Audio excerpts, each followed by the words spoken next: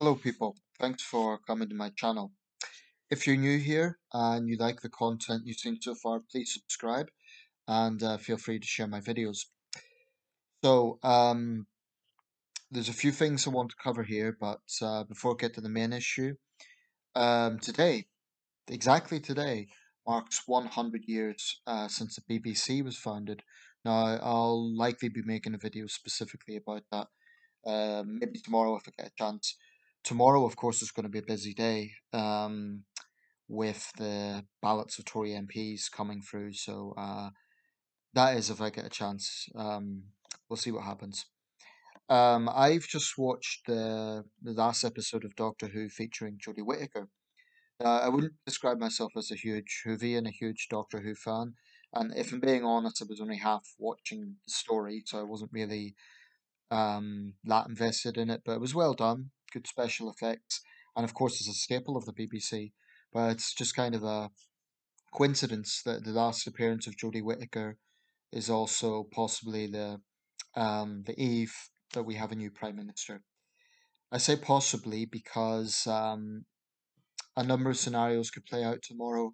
Either Rishi Sunak will by far have the most nominations, and he will actually become prime minister tomorrow, or Johnson will also have secured over 100.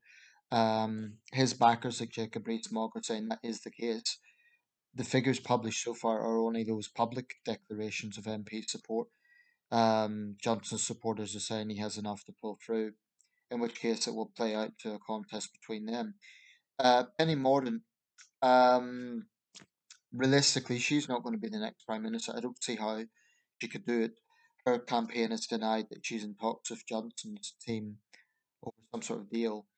Um, it would be interesting. I was just thinking of something earlier. If there was a Sunak Mordaunt card ticket, and let's say Mordaunt became, well, I was going to say the first woman Chancellor of the Exchequer, but then again, it would probably be a mistake to change the Chancellor again when we've already had four this year. So I think it's likely that Hunt will stay in that position for some time.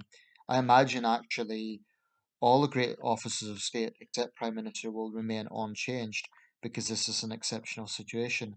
So, Grant Shapps, James Cleverly, and Jeremy Hunt will likely stay in their posts. I think Ben Wallace will as well in defence. Anyway, what I want to talk about is this exchange that was on LBC radio, and I'll put a link in the video. Now the title's a little bit sensationalistic, and it's something that LBC has been doing a lot of recently. But they're not the only ones. I've seen it with the Independent. I've seen it in all sorts of media outlets. I don't particularly care for it. I think it's kind of dumbing down serious issues where they talk about so and so owns this person or shuts down this view or in this case eviscerates this opinion. Um, I get what the argument is, but I just think it dumbs down serious issues. I don't like that approach to journalism. Anyway, LBC has a new presenter, Sangita Myska, who has come from the BBC, and she is now on LBC. Anyway, she had a caller, and I will post a link to this. Um, and he simply went by Jerry from Lowestoft, in Suffolk.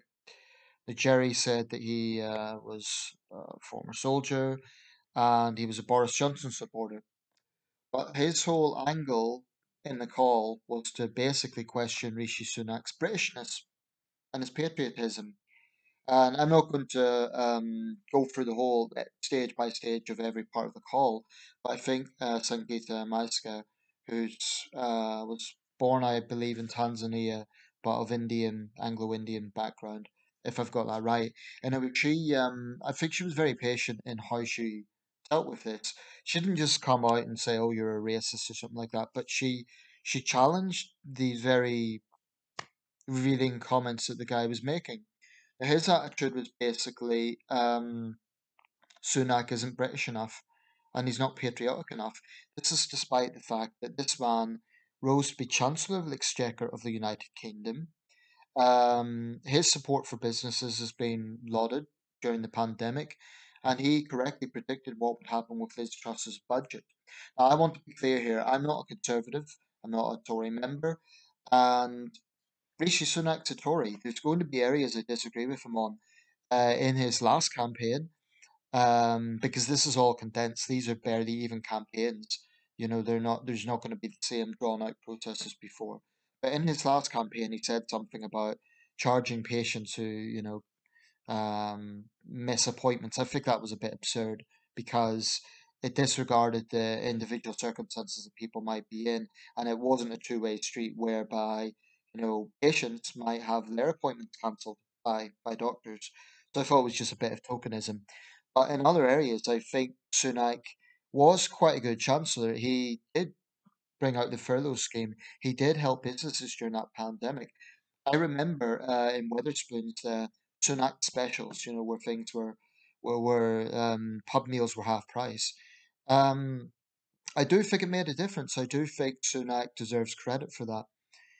But this call was quite revealing. Now, the guy said that the people he knows all think this way, and he was saying it doesn't matter, where you're born. It gets into an issue of because she correctly pointed out that Boris Johnson was born in New York City. Rishi Sunak was born in Southampton.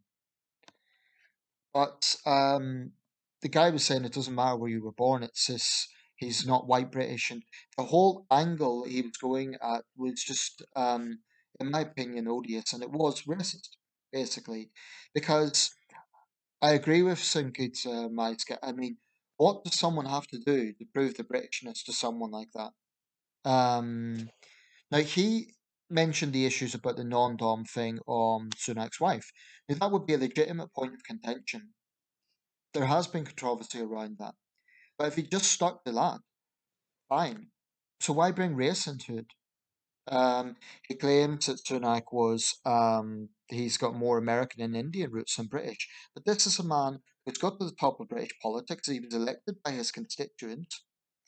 And he he has repeatedly stated his admiration and affection for this country. He is, he's been involved in public life for years. And I just think this reeks of the sort of birtherism that was going around Obama's election. Now, I'm not saying Rishi Sunak is Britain's Obama. I think the circumstances are very different. I think on another occasion, if Sunak was an opposition leader, I think we'd be seeing him as Britain's Obama. But because the Tories are in such a mess, he's just another person who could potentially be taken over from our shortest ever Prime Minister. Incidentally, some sources are saying Truss had a 44-day premiership. Technically, that's not true. She is still technically Prime Minister. And if there's some big, say, terrorist attack or something, she would be the one who has to handle it even now.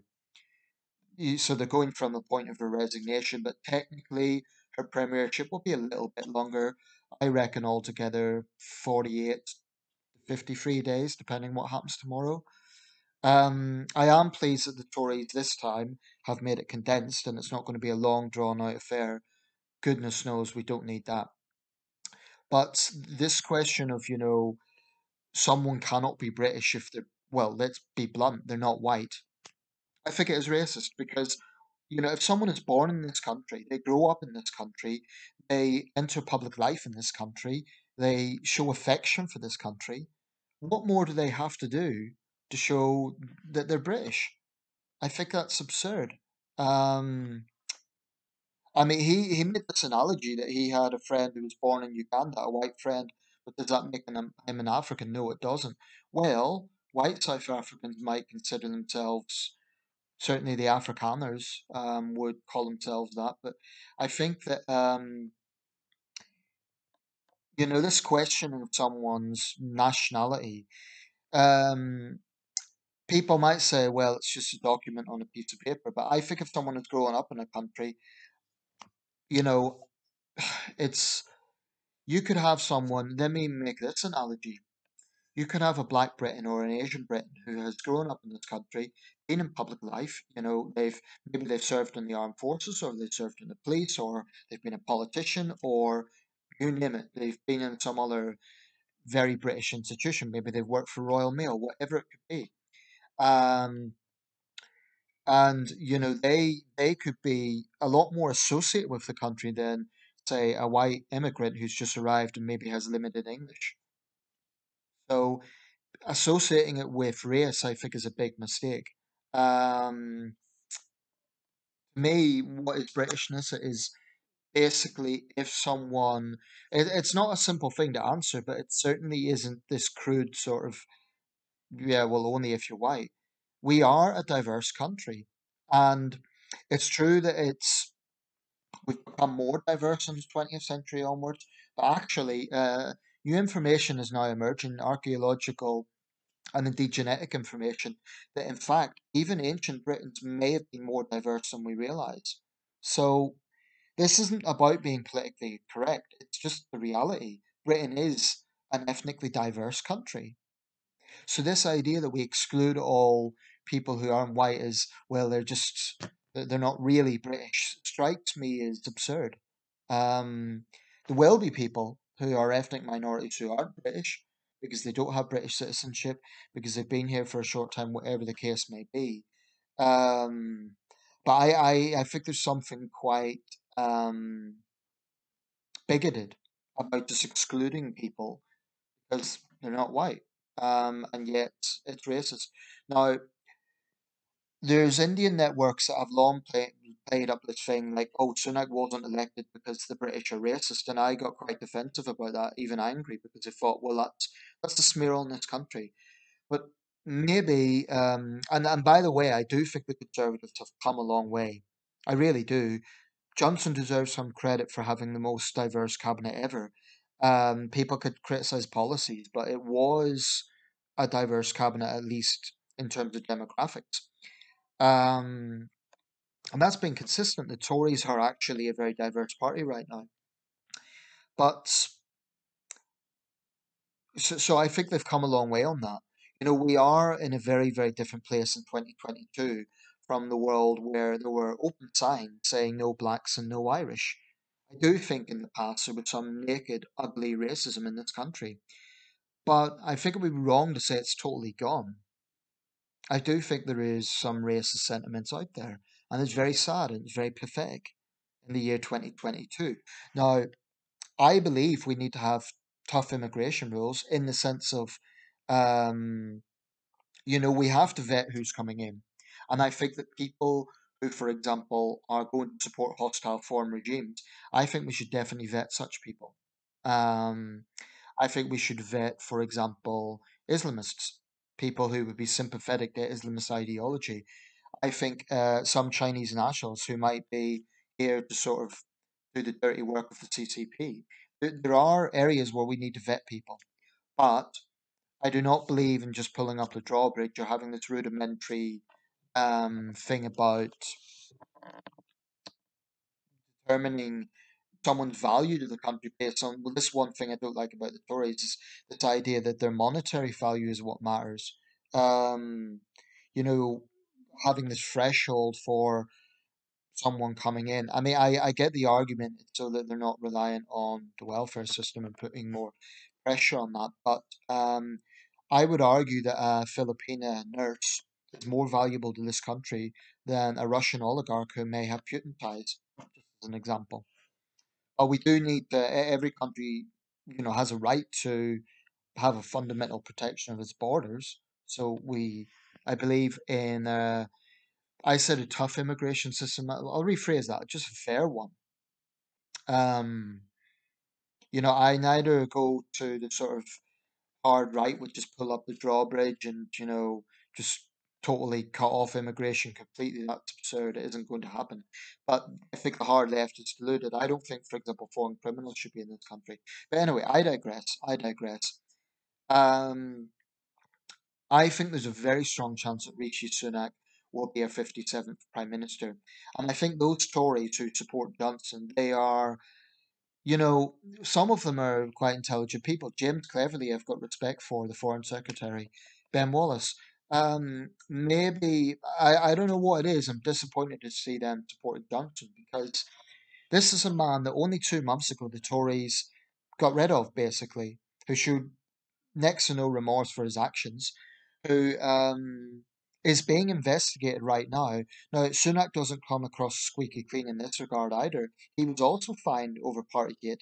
So, actually, in that sense, the ideal candidate would be Penny Mordaunt, but she simply doesn't have enough support. So, I think Sunak is going to be our next prime minister. I think this idea that Johnson should be given another chance. I mean, okay, Winston Churchill did in 1951, Harold Wilson did in 1974, but this idea that they could just, to disregard Johnson's record of sleaze, I think it would be a slap in the face to the British public. And these Johnson loyalists, these Johnson cultists, dare I say it, think it is a bit of a personality cult around him. They're really short-sighted because they think that he's good for the party and he's what we want. But are they really thinking about the wider public? I mean, they keep talking about he has the mandate from 2019. And yes, he secured a comfortable general election victory, but a lot has happened in 2019. I'm not so sure that the people who voted for Boris Johnson in 2019 and, for example, red wall seats, I'm not sure there'll be overwhelming enthusiasm for him today. So this idea will bring back Boris in order to win the general election just strikes me as incredibly short-sighted. I believe Rishi Sunak is probably the best answer the Tories have right now. I think Penny Mordaunt's a serious candidate. I think, I was going to say she could be a unity candidate, but the truth is there isn't really a unity candidate right now.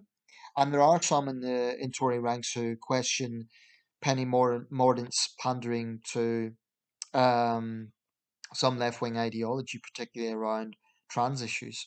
I don't think it's, in the grand scheme of things, I don't think it's the most important issue, but that might go against her. But I think she's a serious candidate, and I think one of the biggest mistakes Liz Truss made was not having any of her opponents in her cabinet. She was just surrounded by yes men and yes women. So I think if Rishi Sunak becomes Prime Minister, it would make sense for him to have Boris Johnson in his cabinet to appease the Johnson supporters, to have Penny Mordaunt in his cabinet. And I think he's practical enough to do that. But I am going to cautiously say Rishi Sunak is going to be our 57th Prime Minister. And notwithstanding the current political situation, it will be historic. There's no way to gloss it over. This will be a historic moment.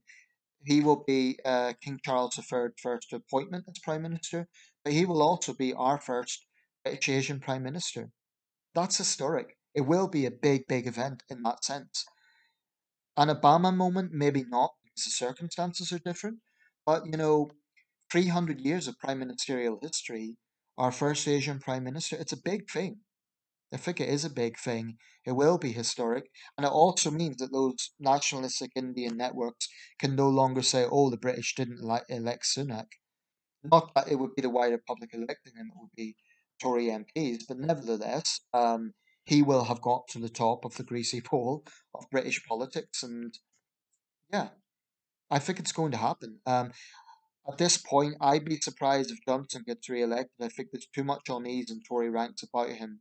Any Morden's less controversial, but I don't think she's going to get it. I'm cautiously going to say that Rishi Sunak is going to win. Maybe not tomorrow. Maybe there will be a bit of a contest between him and Johnson, but it's historic. It really is. Okay, let me know your thoughts, and I'll put a link to the video. But I just think the whole angle that Jerry from Lowestoft was going down was just wrong. If he just focused on policy and Sunak's record, that would be fine. I don't think there's anything wrong with criticizing Sunak, but it's this business of tying it into race. I just think it very, I think it is bigoted, quite honestly.